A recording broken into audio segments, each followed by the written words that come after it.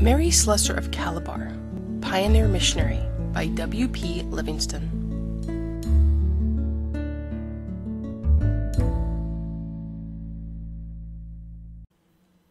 Chapter 20. The Blood Covenant. It was strange, even for her, to pass from the trim, well-ordered life of Britain into the midst of West African heathenism. To find waiting for her in her yard 2 refugees, who, being charged with witchcraft, had been condemned to be sold and killed and preserved as food.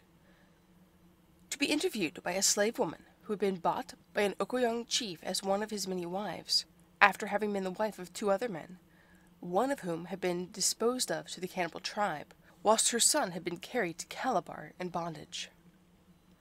Such were the conditions into which she was once more plunged. The majority of the people admired and trusted her, and gave her implicit obedience. But there were some who avoided and feared her, and sought to undermine her authority and perpetuate the old customs. Her own chiefs remained staunch, and Ma Ernie, although a heathen, continued to be her truest friend and best ally. It was to her that Mary was still mainly indebted for news of what was going on. If there was any devilry afoot, she would send a certain bottle to the mission house with a request for medicine. It was a secret warning that she was to be ready to act at a moment's notice. As a result of these many hints, she was able to prevent many a terrible crime.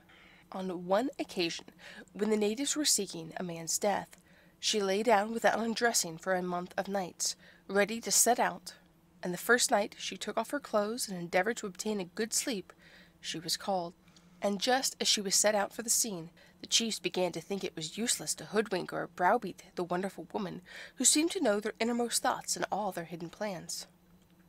Sometimes, when she received the hint that a palaver was beginning and that a fight was imminent, she would not be ready, and would resort to stratagem.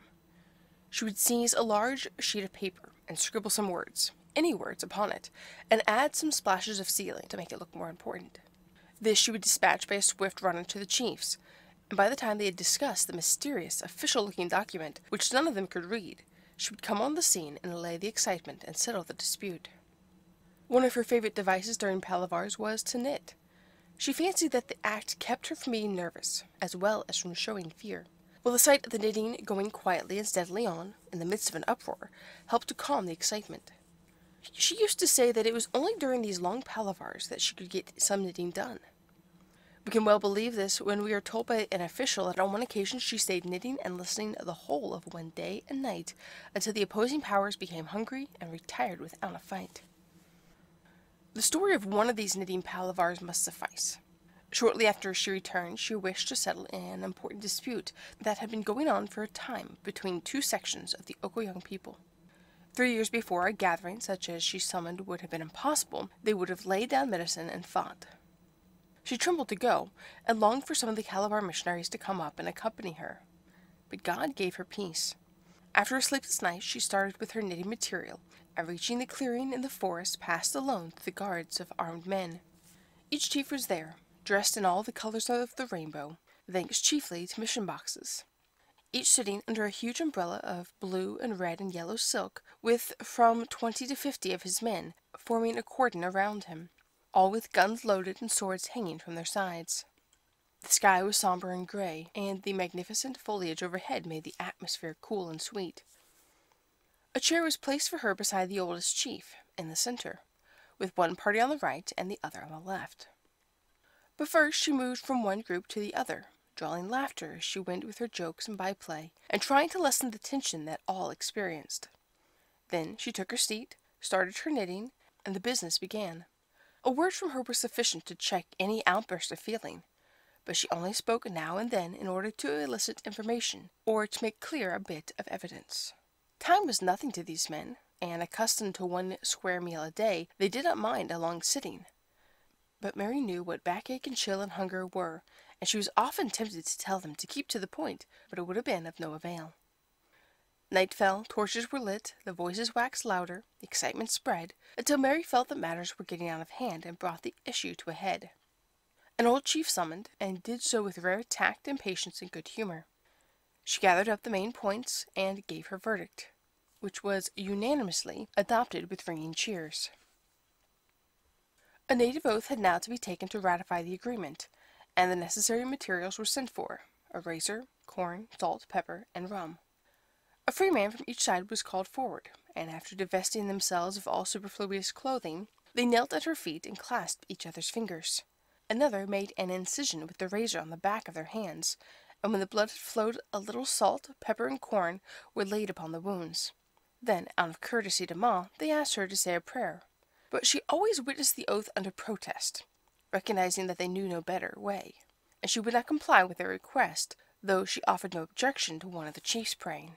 After the terrible oath formula had been repeated, the two men sucked up the blood-saturated ingredients and swallowed them, and the covenant was ratified. Relieved from the strain, the whole assemblage became suddenly smitten with the spirit of fun. The proceedings were over before midnight, and after hours of sitting, Mary began her homeward journey of 4 miles, tired and hungry, but happy. Chapter 21. Run, Ma, run! Her letters at this time bear witness to the strenuous character of the life she led. They often begin with a description of the household events. Then a break will occur. The next entry starts with, "It is many days since I had to leave off here," and then follows an account of some sudden journey and adventure. Another interruption will take place, caused by some long palaver or rescue, and the end will be a remark such as this: "So you see, a life here, as at home, is just a record of small duties, which occupy the time and task the strength without much to show for it. Here are some incidents which reveal to us the nature of what she deemed her commonplace work." 1. A forest vigil. "Run, Ma, run! There's something going on," was the significant message. Where? She was told and went straight off. A chief had died, and the people were administering the poison ordeal at a spot deep in the forest, in order to avoid her interference. She arrived before the proceedings began, and for 4 days and 4 nights she remained there, constantly on the watch.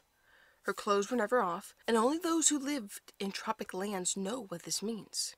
All the rest she allowed herself was a short half-slumber as she lay upon some plantain fronds. The men would not leave the spot, hoping to tire her out, and at night they lit fires to keep off the wild beasts of prey and slept about her. In these long hours she was often afraid, not of the armed men, but of the wild creatures of the bush that came creeping up, and with somber eyes stared at her for a moment ere they slunk away from the flames.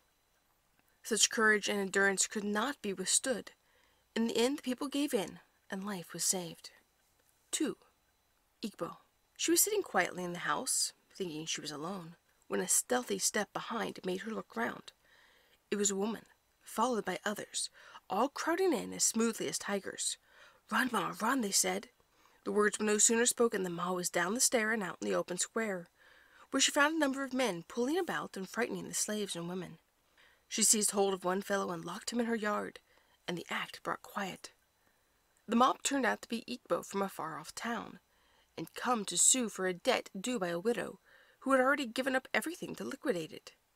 She knew the people, had been kind to them, and had induced them to trade with Calabar. She at once ordered them out of the place, and made them restore the property they had seized, and in a short time the matter was settled. 3. Robbers. One day she was busy standing on the box, plastering a wall, when the warning cry came, "Run, Ma, run!" The villagers had gone off with their arms, and were fighting a band of plunderers, who had stolen 2 slave girls and 2 slave men from Maimi's farm. Washing the mud off her hands and face, she ran to the scene, and all next day, Sunday, she was sitting in the midst of a drinking mob, trying to keep down their passions, and succeeded at last in finding a solution. 4. Twins. Again the cry, "Run, Ma, run!" this time from 2 boys. It was the case of twins born of a Calabar mother, who had come to Okoyong after trade began. The father and his womenkind were furious, and the mother lay deserted and alone. Mary took the 2 babies into her lap, and as they were Calabar's twins, sent word to the elder chief. The answer she received was, "Ahem." But the messenger added, a big lady said, "Why don't you take the twins to Calabar?" She sent next to the younger chief, and asked him to come and confer with her at a distance. After 2 hours' weary waiting, the reply was, "I am not coming. What should I come for? Should I tell my mother what to do? Let her do what she sees fit." "Well," said Mary, "as one chief says, 'Ahem,' and the other gives no command, I shall take the children by a back road to my own house, and during the night the mother can follow, and we will see how things turn round." On being told that she had brought twins to the house, Edom groaned and said, "Then I cannot go to my mother's house any more." "Are they upstairs?" "Yes," said the messenger, "and they are in her own bed." He groaned again. "No, no, I cannot ever go any more." Mary went to his yard to see a sick baby, whom she had nursed back from death's door, after the witch doctors had done their best with their charms and medicine. But the mother held the child tightly in her arms and said, "Ma, you shall not touch her." She turned away, her heart sore. On the Sunday rain fell all day, and she could not leave one of the children who was ill. But in the late evening she took 2 lanterns and went to the roadside and held a short service with the few prepared to come, who huddled together in the rain. But none of them guessed how near to tears the speaker was. She felt the alienation from her people keenly. It was the greatest trial that had come to her, but she was resolved not to give in. One of the twins died, and some days later Edom offered her a present of yams, but she declined the gift, as it might be mistaken for a bribe to her conscience. He remonstrated, but she remained firm, although it cost her much. Gradually, however, he and his house showed contrition, and the shadow passed away. Then a chief from another village came, also with a present of yams. Going on his knees, he held her feet and begged her not to give up the child. "You are our mother, and a woman has proven stronger than all the men of the tribe. We will be able to believe in all you ask us by and by, but have patience with us." When he was gone, a message came. "A chief from a distance wants to see you. Come for a little." The man was from a turbulent part of Okoyong, and given to fighting and plunder. "I live in my house as ever I did," was her spirited reply, "and if anyone wishes to see me, I am here." She felt pretty sure of her ground, though she could not help trembling for the result. The strangers arrived, and Edom with them, and mats and chairs were placed for them in the court. To her surprise, she was asked for her advice, and the visitor went away convinced that the new ways were better than the old. The elder chief, Okoyong, next sent and begged for forgiveness. "The mother cannot keep a strong heart against her son. Are you not the hope and strength and counselor of my life? Forgive me, for it was foolishness. I have not been taught from my youth, and have never seen a twin." Thus good came out of the trial, and the bonds that bound her to the people were strengthened. What was still more remarkable than the attitude of the chiefs was the fact that the husband took the twin mother and the surviving child home. Number 5. The Poisoned Bean.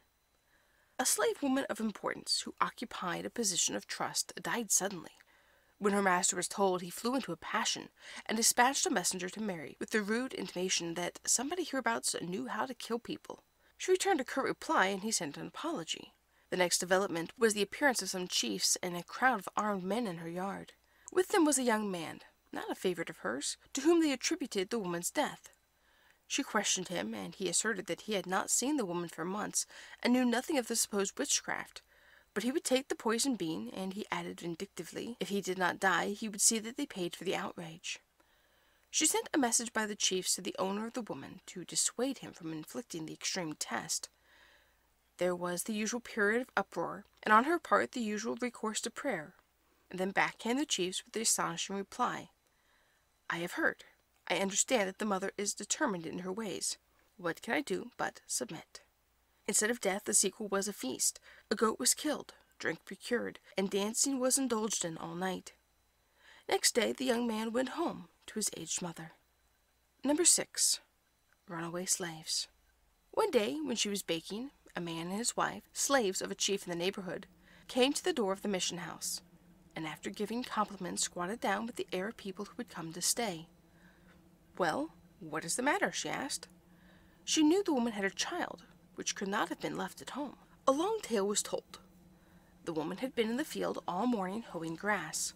As the sun rose, she and the child grew hungry, and she went home to cook some food. As she was doing so, her master, who was not a favorite either with bond or free, unexpectedly appeared, and angrily ordered her back to her work. She protested that she needed food, but brandishing a sword, he frightened her into flight. Her husband, a palm oil worker, heard the noise, and came on the scene, stopped her, and told her to return and take the food. "What does it matter?" he remarked. "We're his. He can kill us if he likes. We have nothing to live for." The master, enraged, seized a gun and fired at the man, but missed. Taking hold of the screaming child, he declared he would kill it, and went off. It was a simple case, but required a delicate handling. She sent one of the girls to the chief with the message that his slaves were in her yard, and that as they were householders and elderly people and parents, she hoped there would be no palaver, and that he would take them back. "I will come tomorrow," was the reply. The runaways slept in the yard and held something of the nature of a reception, the other slaves coming and condoling with them as the poor do with each other all the world over. It was like a scene from Uncle Tom's Cabin. One moment the company would encourage them cheerily, urging them to have patience. Then came a string of doleful tales, then a gush of warm sympathy, and next a burst of laughter, followed by a shower of tears. Next day their master did not appear, and they went to work on the station grounds. The woman was fretting for her child, and Mana, one of the girls, was sent with another message, to the effect that if he could not come himself, for the woman's sake, send on the babe. The messenger brought back the news that he was on his way, but was tipsy, and breathing out dire threats against everybody. When Mary heard that 3 of his wives were with him, and that her own chief had joined the party, her mind was at ease. His first act was to lie down at her feet. "Ma," he said, "you are the owner not only of my head, but of all my house and possessions. These wretched slaves did well to come to you," and so forth. She sent for a chair, and a palaver of several hours began.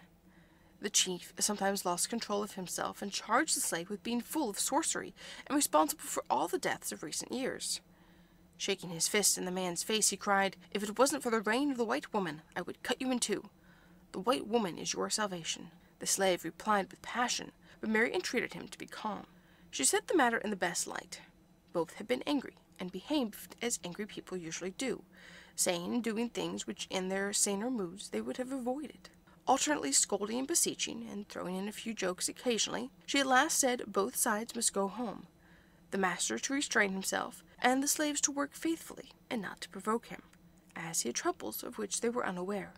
Thus with wise words she pacified them, and when she had given them a few presents, they went off in great good humor. The slaves found that during their absence thieves had stolen their goats and fowls, but the return of the child compensated for the loss, and in their gratitude they sent Ma a gift of food. 7. Spoiled fashions. A woman was seized on the assumption that she was concerned in the death of a girl, and Mary watched night and day until the burial was over. A goat was killed and placed in the grave, along with cloth, dishes, pots, salt, a lamp, a lantern, and a tin case of cooked food. But her presence prevented anyone being murdered to bear the dead company. "Ma," said a freedman reproachfully, "you have spoiled our fashions. Before you came, a person took his people with him. Now one must go alone, like this poor girl. You have confused Okoyong too much." 8. The cost. Mr. W.T. Wire, who had joined the mission staff, paid her a visit one day, and they were enjoying a cup of tea when she suddenly became alert and said, "There's something wrong. They will be here in a moment." The words were hardly spoken when they heard the pit-pat of bare feet running towards the house. A number of natives appeared, and placing their hands on the floor, shouted, "Ma, come, come, come," she said to her guest. "Come on." They reached a large compound filled with people excitedly shouting and gesturing. On one side of the yard lay a girl on a mud slab, who seemed to be ill, and opposite was her mother, in appearance a fiend incarnate. It seemed that the girl, the daughter of an old chief, had taken a fainting fit, and the mother, who had once been a refuge in Ma's yard, was blaming people for taking her life. Mr. Wire examined the girl, and said there was nothing much wrong, but she was terribly excited with the noise. Mary at once said, "I'll get quietness," and springing into the middle of the compound, she seemed to exert her utmost willpower, and crying in the native manner, "Soy waradu, shoo, go out there," pointing to the door. In a moment, men, women, and children, including the staid old chief of the village and the girl's mother, struggled with each other to get out of the compound. The scene reminded Mr. Ware of nothing so much as a lot of sheep being herded through a gate by a dog. She then came to where he stood. She was trembling from head to foot, and as she sat down she remarked, "I am done for this day." The girl was taken over to the mission house, and under her care made a quick recovery. Never in all her dealings with the tribes was she molested in any way. Only once in a compound brawl in which she intervened was she struck, but the native who wielded the stick had touched her accidentally. The cry immediately went up that Ma was hurt, and both sides fell on the wretched man, and would have killed him if she had not gone to the rescue. Chapter 22. A Government Agent. In these years, far-reaching changes were taking place in regard to the political status and destiny of the country. Hitherto the British government had exercised only a nominal influence over the coast districts. A consul was stationed at Duketown, but he had no means of exercising authority, and the tribes higher up in the Cross River would war upon one another, block the navigation, and murder at will. In 1889 the imperial government took steps to arrange for an efficient administration, and despite difficulties incidental to the absence of a central native authority, succeeded in obtaining the sanction of the principal chiefs in the establishment of a proctorate, the Niger Coast Proctorate. In 1891, Sir Claude MacDonald, who had carried out the negotiations, was appointed consul general. No man was better fitted to lay the foundations of British authority in so backward a territory. The period of transition from native to civilized rule brought to the surface many delicate and perplexing problems requiring tact, skill, and unwearied patience. But the task was successfully accomplished, although not without an occasional display of force. It was a special cause of thankfulness to the missionaries that Sir Claude was in full sympathy with their work, and cooperated with them in every scheme for the benefit of the people. When he was promoted to Pekin, the Foreign Mission Board in Scotland expressed their sense of the value of his efforts in promoting the welfare of the native population. Sir Claude appointed vice-consuls for the various districts, and was proposing to send someone to Okoyong. Miss Slessor knew that the people were not ready for the sudden introduction of new laws, and that there would be trouble if an outside official came in to impose them. Sir Claude took her point of view, and recognizing her unique position and influence, empowered her to do all that was necessary, and to organize and supervise a native court. He then left her very much to herself, with the result that the inevitable changes were felt least of all in Okoyong, where they were made through a woman whom the chiefs and people implicitly trusted. Her position was akin to that of a consular agent, and she conducted all the public affairs of the tribe. She resided at the native court. Cases would be transferred to her from Duketown, and she would travel over Okoyong to try these, taking with her the consular messenger, who carried back her decisions to headquarters for official signature. Crowds of the natives also visited her to counsel her regarding the readjustment and coordination of their customs with the new laws, and she was able to settle these matters so quietly that little was heard of her achievements. Although she rendered great service in this way, creating public opinion, establishing just laws, and protecting the poor, it was a work she did not like, and she only accepted it because she thought it in line with her allegiance to Christ. Her duties brought her in contact with the officials of the country. Government men came to see her, and were not only amazed at her political influence, but charmed with her original qualities. One of these, Mr. T.D. Maxwell, for whom she had a great regard, "a dear laddie," she called him, writes, "What sort of woman I expected to see I hardly knew. Certainly not what I did. A little frail old lady with a lace or lace-like shawl over her head and shoulders, that must, I think, have been a concession to a stranger, for I never saw the thing again. Swaying herself in a rocking chair, crooning to a baby in her arms, I remembered being struck, most unreasonably, by the very strong Scottish accent. Her welcome was everything kind and cordial. I had had a long march, it was an appallingly hot day, and she insisted on complete rest before we proceeded to the business of the court. It was held just below her house. Her compound was full of litigants, witnesses, and onlookers, and it was impressive to see how deep was the respect with which she was treated by them all. She was again in her rocking chair, surrounded by several ladies and babes in waiting, nursing another infant. Suddenly she jumped up with an angry growl. Her shawl fell off. The babe was hurriedly transferred to someone qualified to hold it, and with a few words she made for the door, where a hulking, overdressed native stood. In a moment she seized him by the scruff of the neck, boxed his ears, and hustled him out of the yard, telling him quite explicitly what he might expect if he came back again without her consent. I watched him and his followers slink away, very crestfallen. And then as suddenly as it had arisen, the tornado subsided, and, lace shawl, baby and all, she was again gently swaying in her chair. The man was a local monarch of sorts, who had been impudent to her, and she had forbidden him to come near her house again until he had not only apologized, but done some prescribed penance. Under the pretext of calling on me, he had defied her orders, and that was the result. I have had a good deal of experience of Nigerian courts of various kinds, but I have never met one which better deserves to be termed a court of justice than that over which she presided. The litigants got justice, sometimes perhaps like Shylock, much more than they deserved, and it was essential justice and hampered by legal technicalities. One decision I recall, I have often subsequently wished that I could follow it as a precedent. A sued B for a small debt. B admitted owing the money, and the court, that is Ma, ordered him to pay accordingly. But she added, A is a rascal. He treats his mother shamefully, he neglects his children. Only the other day he beat one of his wives with quite unnecessary vengeance. And she was B's sister, too.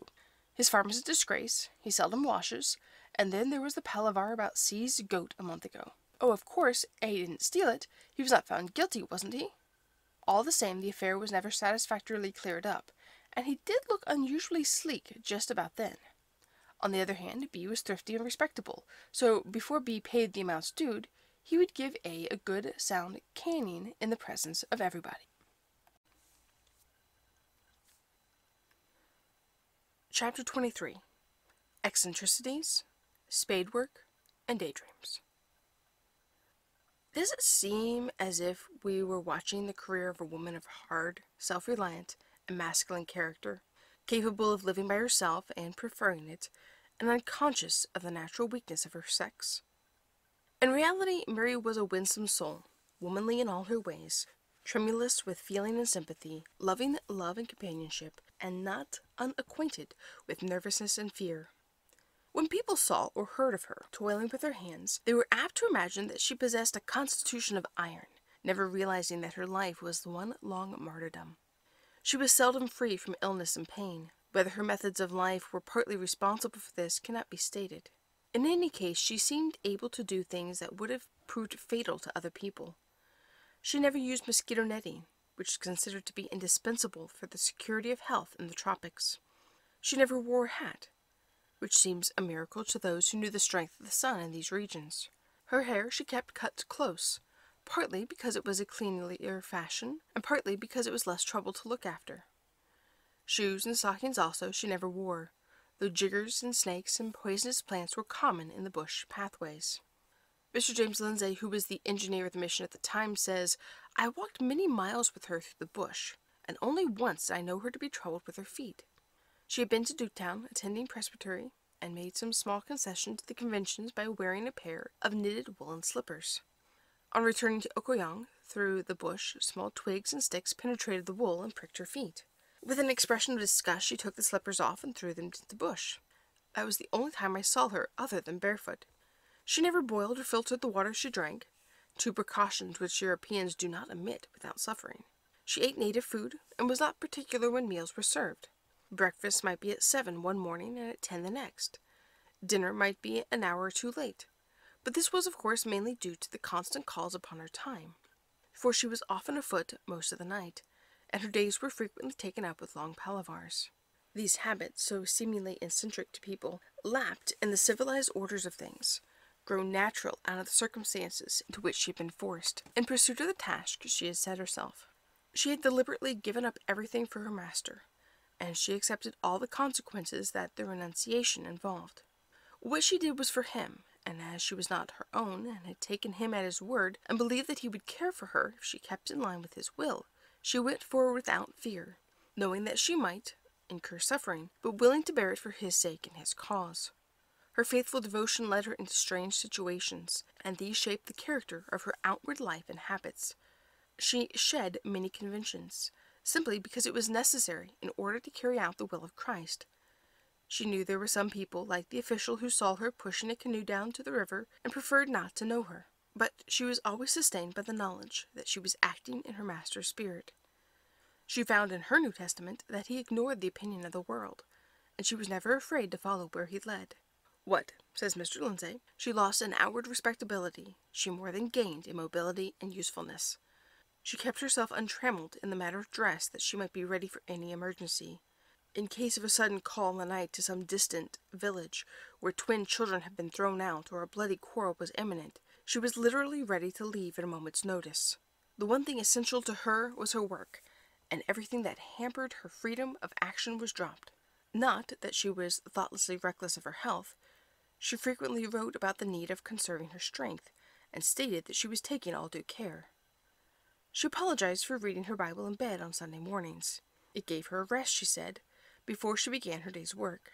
As her Sunday began at 5:30 a.m. and ended at 7 p.m., and during the greater part of that time she was walking, preaching, and teaching, she might well allow herself the indulgence. It may be noted that she sometimes misplaced Sunday. "I lost it a fortnight ago," she wrote, "and kept it on a Saturday. Never mind. God would hear all the prayers and answer them all the same." On another occasion she was discovered on a Sunday on the roof of the house executing repairs, thinking it was Monday. Mr. Ovens related that once when he went up on a Monday to do some work, he found her holding a service. She was glad to see him, but what, said she, is Duketown coming to when its carpenter travels on the Sabbath day? "Sabbath day," he echoed. "It's Monday." "Monday? Why, I thought it was the Sabbath." "Well, we'll have to keep it as Sabbath now." "Nay, nay," he replied, "it's no Sabbath with me. I cannot afford 2 Sabbaths in a week." "Ah, we must though," she said, adding in a whisper, "I was whitewashing the rooms yesterday." Realizing that he must save her face, he took part in the service and started his work next morning.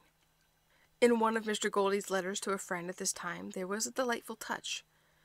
"I am at Okoyong," he wrote, "and am not sure of the date."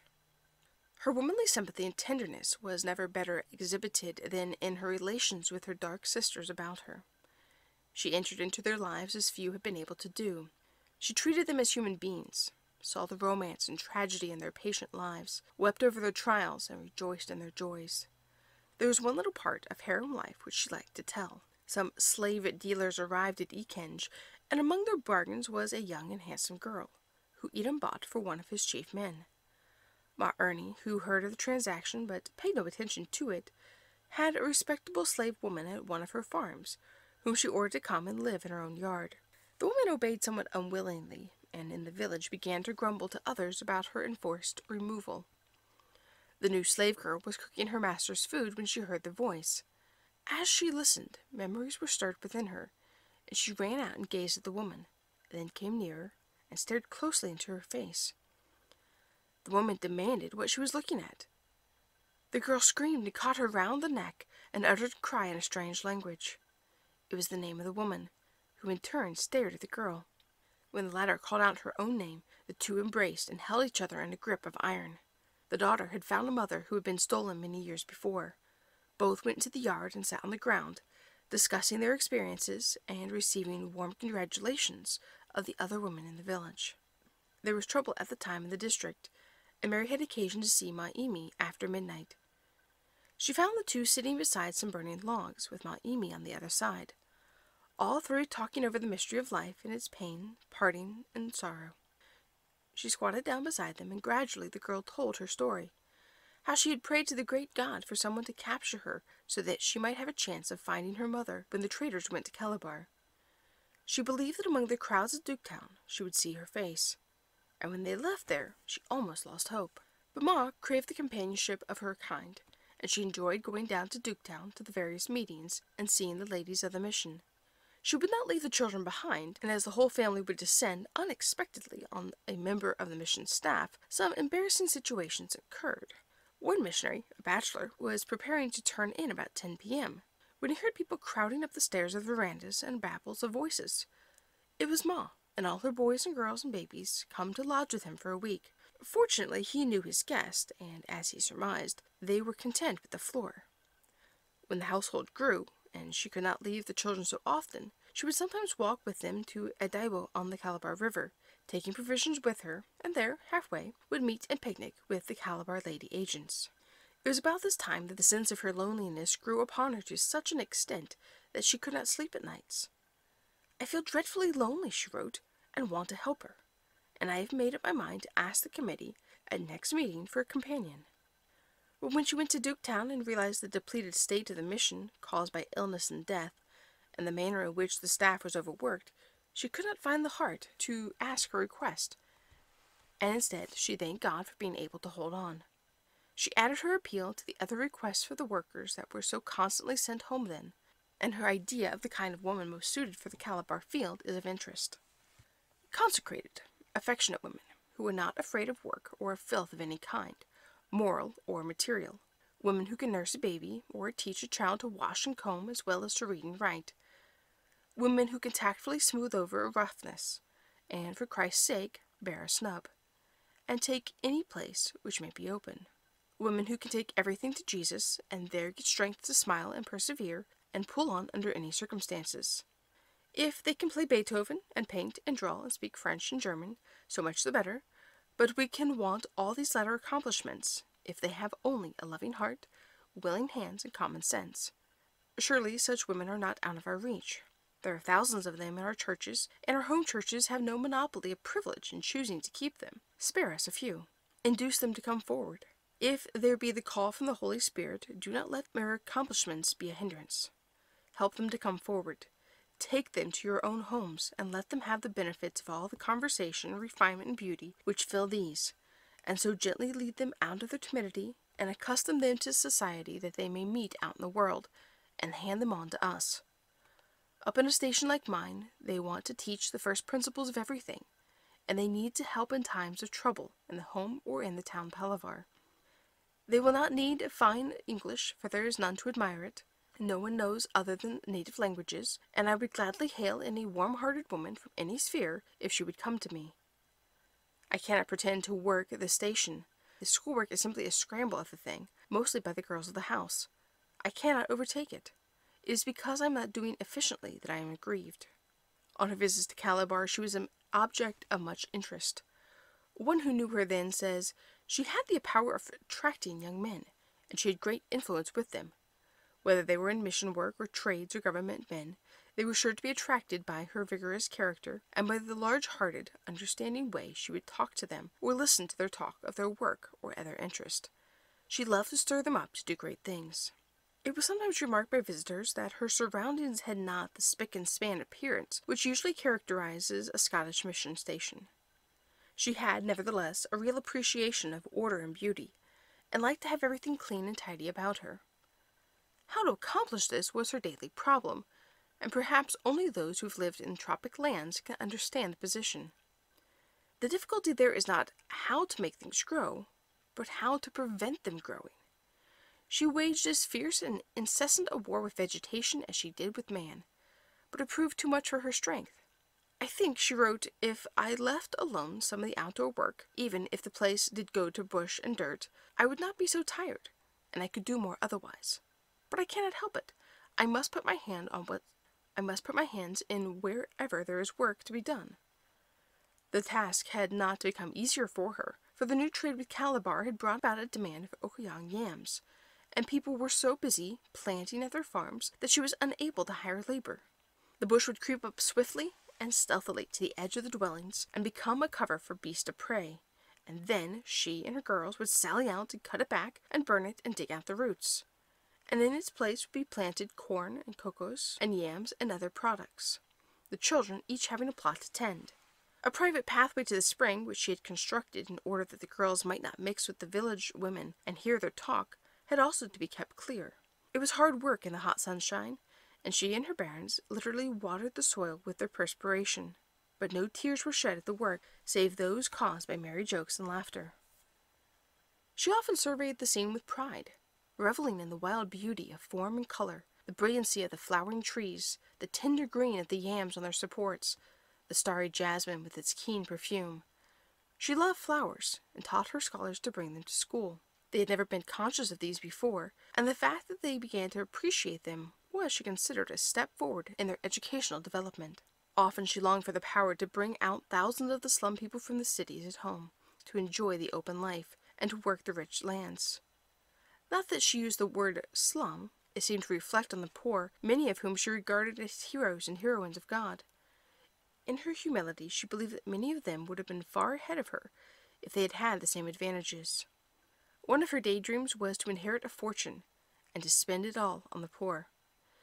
If only, but she would check herself and say, Mary Slessor, as if God does not know what to give and how to give it, and as if he did not love and think for all these poor creatures who were so mercilessly pushed aside in the race of life.